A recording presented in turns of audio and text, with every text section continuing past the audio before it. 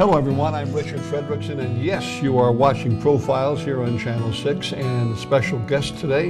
It has taken me 3 months, 2 weeks, 2 days, 14 hours, and 38 minutes to finally get our county executive. Yes, she's so busy. I thank you. Thank you very much for having me. I appreciate it. Coming in this morning. You'll probably see us on Monday morning as we get everything all set up for you. I'm going to do a little background.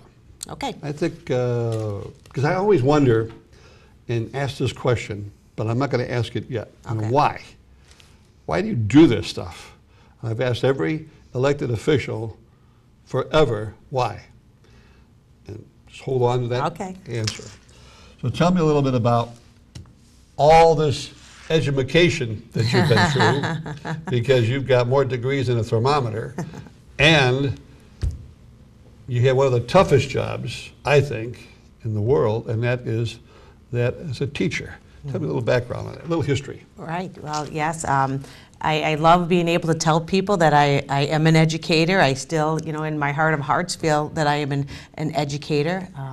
I went to Illinois State University and graduated actually with a criminal justice degree. And my desire was to go into counseling. And I did a little stint at the old IYC Joliet at that time.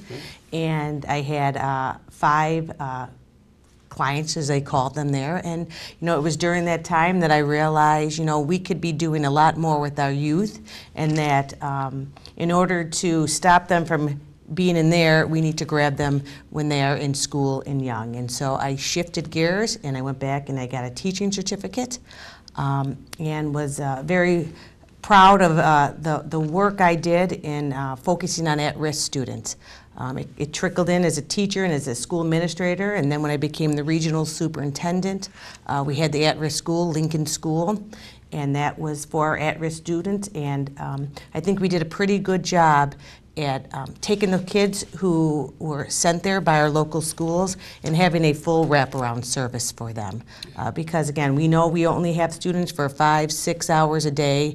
They have to go home, and so it's our responsibility to help them find different anchors to turn to. And that included some computer systems that you were teaching these kids too, which was unique. Mm-hmm. It was, yes, it was all, it was a different environment than their school, because a lot of these kids, they're bright kids, and they just don't fit into the mold of, the structure of a school, and so they worked independently. They had, they had some outlet, they had some services, they had counseling, and I was very proud of the success rate there, because, when we left, we had about, like a high 90% attendance rate, which was really impressive, since most of these kids, a lot of their issues were not going to school. Yeah, right.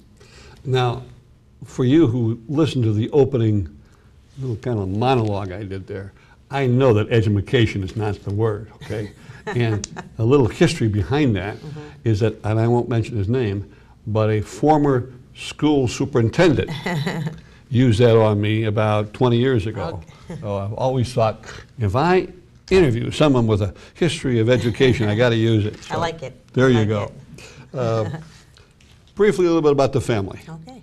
I'm born and raised here in Joliet, Will County. I'm 4th generation Will County resident. Great-grandparents, grandparents, my parents, myself. I have 6 siblings, and we're all pretty much in the area here. I have one that's in the DuPage and one that's out in California. But there's 5 of us here who is still in the Will County region. My father had a service station for 60 years on Plainfield Road. My mother was a teacher as well. Okay. I have 2 wonderful kids, one at Lewis University and one a junior at Joliet West. And they are also building their roots here in Will County. People talk about leaving the area, leaving the state. That's just something that's not in my DNA. I like being part of the Will County community. I think we are impressive when we look at the state as a whole. Just the services, the camaraderie, the people who know each other. We're always 6 degrees of separation from one another, and I've been very proud to be a resident here. As you started, what was it, let's see, you were a state senator in 2012. Right. All right, so let me back up there. Okay. What prompted that? What was the motivation to really get involved in politics? Why? Well, I guess it starts back when I first ran for regional superintendent. My good friend Glenn Markham, he worked for my father. He was involved in local politics, and it was the regional superintendent is a unique elected position because you need specific qualifications. There's two positions you need qualification at that time. It was the regional superintendent and the state's attorney. We have now included the sheriff to have specific qualifications. Prior to that, you didn't need to be a police officer. You do now. So he had asked me to run. I was at home I had stepped away from my principalship to stay home with my second child, and he said, "Are you interested in doing this?" It was kind of like, we need a body there, and so I said sure. And lo and behold, I won. It was an exciting 6 years. I loved being I always said I was kind of the cheerleader. The position actually is a conduit between the state board and the school districts, but for me, I felt like I was able to be a cheerleader for our school districts because so many of these schools are doing great things for our students. That was my role to showcase that. So from there, you start to get involved in politics because there's education issues and you'd get calls, they're trying to pass this bill, they want to do this. Can you call your legislators? You need to, speak out. And so that was really my first step into big politics, I'll say, because we needed a voice. So in 2012, they had redistricted, much like we're doing now, and there was an open seat. I had a conversation with then Senator A.J. Wilhelmy, then County Executive Larry Walsh, about running for that position, and so it was the right time. I had the background in education that I felt like would be a good trademark for me to run. And I was successful in 2012. And you were successful. Yes. Mm-hmm. You mentioned a name there that as you became leaping ahead a bit after your Senate experiences, Larry Walsh, and then Denise Winfrey was the interim there. How did that come about? Running for county executive? Yeah. I had conversations. Well, I was in my second term. I was going to have to make a decision whether or not I was going to run again. I was approached by a few people, prior to even when Larry was running. It was never, it was kind of a long-term conversation. Will you come back and run for county executive? And you have party people, you have people in labor, you have friends outside at different legislative positions who talk about it. It was never my intent. Larry was the county executive, and he was going to be the county executive until he decided not to. And then in August, when he decided not to, some more phone calls came in, and people knew I enjoy politics. I feel like I do a good job, but I wanted to come back home and do this, and so it was an opportunity for me to do what I enjoy doing. I felt like I was good with policy making. I just wanted to do it closer to home. Good.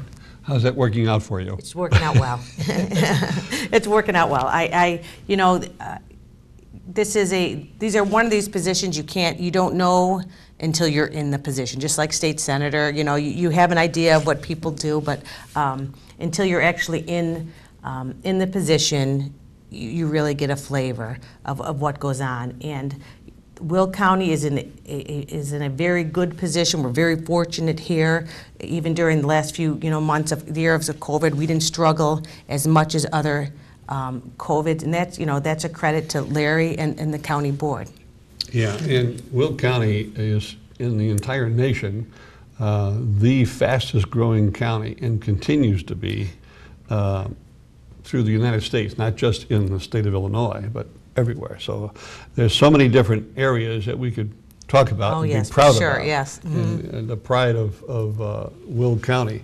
There's so much going on in Will County that it would take another show probably to do the entire hour of all that development. I'm going to have Doug Pryor from the Will County Center of Economic Development, who is now the I think that title is president. Yep. He'll be on here shortly as well, so we can continue with that story.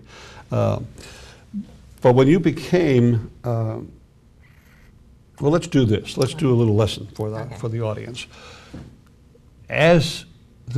What does the position of executive, what are some of the responsibilities? What are some of the authorities that you have? As people have probably learned, paying attention a little bit more, the county executive is a very unique position in government in Illinois. Up till 4 years ago, we were the only county that had this form of government. Champaign County 4 years ago, also by referendum elected to have this form of government. And it's a two-part, it's a two-branch system. I should say actually three. Because we have our judicial, obviously, we have our legislative body, which is the county board, and then we have the executive position. And so it's a checks and balance, much like we have at the state level. The county board votes on the budget and policy. The county executive executes those. So economic development, day-to-day operation, providing a budget is all the responsibility of the county executive. We are, much like the governor does, we are enacting the policy that the county board establishes. Okay. I'm going to go back 6.5 paragraphs. Okay. So I just thought of something. Okay. And I'm going to help you out. Okay. So you're not going to get in trouble. All right. We need the names of your children Oh, okay. who are watching this and They are. saying, wait a minute. My mom did say my names. Elise is my daughter, and Zachary is my son. There you go. Yeah. How's that? Okay. Proudest moment so far in this position? I would have to say the COVID rollout. You know, it was one of these situations we walked into. Obviously, COVID, you know, the situation with COVID threw everyone kind of in a jumble. When I took office, it was December 7th. The vaccine arrived, I believe, December 14th. And we realized quickly that there was no real plan to get that out. And so I'm fortunate. EMA, the health department, the county board, and my office, we worked together to get a plan quickly put together in order to get those vaccines in people's arms. And I'm very grateful for my chief of staff and the people behind the scenes in the Will County Executive's office, because we pretty much had to run it like a campaign, like an election campaign, because you need to get information out, you need to tell people who, what, where, when, and why. And so we were able to get money. The county board came through with the funding. We were able to put together a call center, a big marketing campaign. We were able to connect with numerous people throughout the community. We've heard about our Joliet firefighters who provided numerous volunteer hours to set up that clinic. And for the first 6 months, everything was focused on making sure that we were able to provide vaccines for the people who chose to get them. And it was a pretty overwhelming task. I remember that, and I think we forget already how it was so emotional for people when those vaccines came out. Because I remember sitting there and people, folks rolling in their parents to get, bringing in their parents to get the vaccinated people walking. They were so desperate to get this vaccine, and it was very, very emotional time. And so I am proud of how we all came together. We have a lot of great people here in the county, and not only in government, but this was a community effort. We can point to hundreds of people who helped with this, and I think as a county as a whole, we should be really proud. And we're about at 65, almost 66% of people fully vaccinated, and it's pretty impressive. Yeah, it is very impressive, and kudos, the fire department and many others, but right. I will tell you that my wife and I got our shots at the Will County Health, what is that, Raleigh, down there? People were great, absolutely fantastic, and the way they moved people through, the courtesy, and it's just great. So congratulations to you, because if it didn't go well, it would be something else. I know, I agree. Speaking of that kind of territory that we'll travel through, undoubtedly now you have some goals. Some have been accomplished, I would imagine. Others are still out there.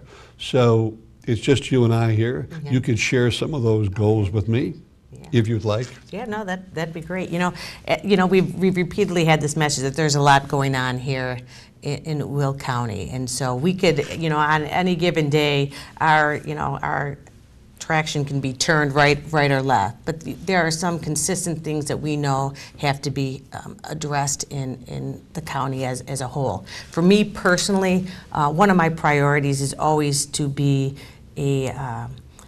someone who is out in the community, reliable. If you contact our office, I want to make sure that there is some feedback. You may not always agree with the outcome, but it's always a priority that people in the community have a voice and can be heard, and we can respond to them. So my staff knows that is number one for me, customer service. But in regards to what we need to do in the county, obviously transportation infrastructure it never goes away, and it's not going to go away.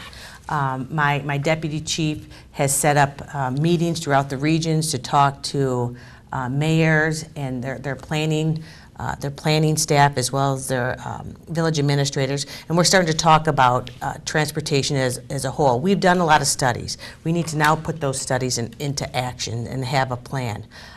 You know, there's a lot of focus on Joliet and the truck traffic, but you know, when you sit down at these meetings, municipalities, villages, cities all over the county are having these conversations. And we have studies about creating a truck route. We just need now to take it to the next step and enact those plans, because that's really important. And a lot of that doesn't have just to do with truck. It has to do with the technology too. Because again, you know, so many of us now use our GPSs to tell us where to go, and truck drivers are no different. So we have to make sure that the technology is, you know, coinciding with the patterns that we are encouraging our trucks to take. Because GPS can also misdirect you in areas as well. And that same voice is everywhere. Yes. Her voice is everywhere. She is. You know. She is. I think 5 paragraphs ago, when I mentioned that you were a state senator, we just kind of, you were in there and you were elected, you got campaign and so forth. Highs and lows as a state senator, because you have some experiences to share. We do, yeah. You know, being a state senator was a humbling experience. You know, to be able to walk into the Capitol and say, you know, that was your office was very overwhelming. You know, for me, probably a little too political, you know, and which is a lot of the show. I mean, that's a lot of show. I'm going to tell you right now that I feel very fortunate that I was able to pass a lot of legislation in a bipartisan fashion. Truthfully, I can't think of anything that I didn't have a bipartisan collaboration on. Obviously, my forte was education, but I spent a lot of time on veteran issues. We were able to set up a veterans entrepreneurship program that was the help of local veterans too, pushing for something. It took a long time. I think it took 5 years, but we were able to create this program that helps our veterans who want to start a business, small business, get some capital and use the state as collateral to get their loans. I spent a lot of time on senior issues as well. But probably my proudest moment was my 911 bill. It was one of my first or second year, and it stemmed from a situation in Texas, actually, when an estranged mother and her daughter were hiding from a abusive father and spouse, and he found her, and he came to the hotel, and the young girl was trying to dial 911, and she could not get out because he recorded at that time the prefix, that 911. And so Illinois was the first state to take that out. So when someone dials 911 directly, it has to go to a call center. So we started that in Illinois, and it's now a nationwide law that President Trump signed it as well. So that was probably one of my most emotional moments. I was able to meet the grandfather who's made a crusade to pass this bill. And so, yeah, those are the good things that you can do that people don't realize, yeah. And they're simple. It was a simple fix, you know. I would say that if I asked you right now, when was 911 without the prefix, and you wouldn't know, because it just happened. You know, sometimes people just take for granted, well, it's been around forever. No, it has not. Not even one 911 hasn't been around forever. It's amazing. Yeah. And congratulations on that. So here's a question I know that I asked you whenever our last meeting was. And it's one that these reporters always ask you, and the paper asks you, and the patch, and all these different people, and I have to do it. I just have to do Okay. it. So what's going to happen All right. to the old courthouse? I gotcha. Yes. Obviously, that has it's highlighted lately. There is a resolution that the county board passed prior to me getting here. I believe it was in 2019 that said that it would be demolished. Since then, there has been a renewed interest. However, the county board has not changed that resolution. So we, it's my responsibility to start preparing a plan for that. So there is a plan. There are some things we have to figure out first. Obviously, there's cost. There's a substation underneath it, ComEd substation. We have to relocate that. As well as, there is a decree out there that says we can only use it for public use. And so that is right now what the county board is pretty much debating, whether or not we are able to sell it to a private entity to do what some of the community members want. I believe, it's going to probably take about a year, simply because of the substation underneath. We have to, there's some asbestos in there. We have to take care of to make sure when it does come down that it's done safely. So I imagine in that time that there will be some community interest and some push to keep the courthouse. But as of now, the instructions has been to demolish it. Is there a way that this group who wants to have, businesses and other things in that courthouse, to change that law? Or is it a regulation or a law? It's a decree, they call it. Okay. So yeah, and I don't know the legality of that to say yes or no if they would be able to do it. We are just acting upon what the information the state's attorney gives us at this time. Okay. All right. Well, a lot of things are going to be happening downtown Joliet. Yeah. The engineering on Chicago Street happening now. You see the fiber being put in and all kinds of construction going on, including automating our bridges. Is there anything that comes to mind that you want to share that I have forgotten, that I don't have written down here on my... In downtown Joliet? No, all of Joliet. Downtown, yeah, definitely downtown, but throughout, there's the Hobart Road thing that's going on, Hollywood, Hobart Road, the bridge across the display. As I said, if I open up that box, we're here for another hour. Yeah, you're right. We have a lot of development, and you're going to have a great conversation with Doug. And I don't want to steal some of his thunder there, but yeah, I always say Will County is one of those places that we don't have to really do a lot of reaching out, because they come to us. We are, we're in the hub of a transportation system. We have all the type of transportation systems you can. We have colleges here. We have wonderful forest preserves, and we have activity. So we're very fortunate that we have people have a lot of interest in Will County. And I always say for Illinois, I always tease the governor. It's like, to pay attention. We're your playbook for the rest of the state, because we do it right. And again, I always credit that to, for the most part, a lot of the relationships. We are for the Will County, we are a relationship type of a county, and we get things done because we want to work with one another. When I came to Will County back in the 70s, I always thought it was kind of the county that Springfield forgot about. Everything was Chicago, other counties, and it just seemed like, the I-55 was built with not enough lanes, and et cetera, et cetera, et cetera. There's a whole lot more focus and attention and things happening in Will County. Right. And right. we can be, I agree with you 100%. Yeah. And the I-80 bridge is, that like you said, that could be a whole a whole episode too. It's a long time coming. That's the only problem with these projects, is they're not quick enough. Right. Yeah. Well, it's a matter of money too, and funding for these things. Want to take just a moment out, because she's been a friend of Channel 6 and our producer Dick Schuster, to I'll let you do this. Okay. What's happening with Anastasia? Who has been at Tusky, I believe is her last name, right? How many years has she been in that position? 12 years she served in this position, yeah. So Anastasia, a few weeks ago, came to me and said, I have an opportunity to be a director over at UCP. I feel like I could do a lot of good there. I can take my experience here and do some, revitalize what's going on in UCP. And, for me as an individual, Anastasia's a people person. To know Anastasia is to love her. She has a lot of contacts. She always says she kills people with kindness, and she sure does. Yes. She sure does. She is going to be a big miss for us here. UCP and Mike Hennessy are very lucky to have her.